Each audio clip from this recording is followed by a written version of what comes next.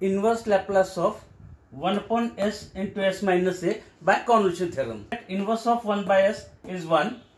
Inverse Laplace of 1 upon s minus a is e raised to at. Way to consider rule is that consider that function as g of t with a minimum number of terms of t. Here no term of t, therefore we consider this term as g of t and remaining as f of t. Say the product of 1 by s into 1 upon s minus a. As for this, it is integration from 0 to t f of u g of t minus u and its integration with respect to u. Therefore, f of u replacing t by u here, we get e raised to au t minus u. Replacing t by t minus u here, it remains 1.